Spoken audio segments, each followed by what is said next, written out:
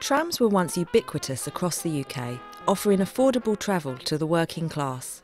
But the rise of the car after the Second World War meant that by the end of the 1960s, trams were more likely to be found in museums than on the streets.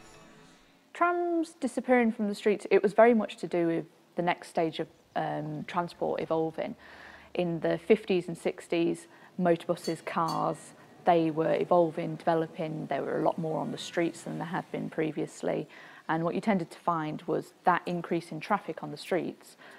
It got complicated having trams on there as well because they were limited to having to move on the tracks. They couldn't move in and out of all the other traffic.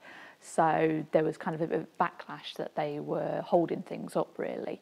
The North of England Open Air Museum. Trams' fortunes began to revive in the 1970s. Inspired by continental Europe, authorities started to see them as a solution to traffic jams, cheaper than trains and having the advantage of being able to run through city centres.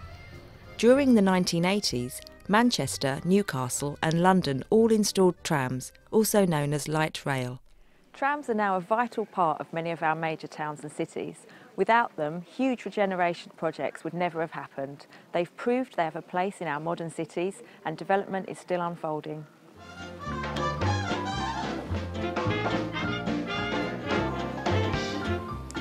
Trams do have their critics, however, and nowhere more so than here in Edinburgh, where the controversial construction of a line linking the airport and city centre has been dogged by disappointment and delay. Mishandling of the original contracts and underestimation of the civil works challenges involved led to spiralling cost and years of construction-related traffic disruption. Many in Edinburgh complain bitterly about a line costing nearly twice as much as promised, but only half as long as planned. John Carson, a retired civil engineer and long-standing tram critic, says Edinburgh never needed the line and that its huge cost and over-optimistic expectations for passenger numbers mean it will never pay its way. It's a nightmare, and it's a nightmare that hasn't stopped yet. I think the problems are only starting. The trams won't contribute to Edinburgh's economy. There'll be a continuous drain on the city of Edinburgh for the next 30 years. But Frank Ross, convener of the Edinburgh Council's Economy Committee, says that for all their troubles, the trams are already helping attract investment and that he hopes the line will be extended. We've gone through a difficult time in Edinburgh and we do need to let the people settle in a little bit and see that the system works and is as good. It's already the attitude in Edinburgh has changed significantly towards the tram. Economically, definitely there is a case for expansion of the system.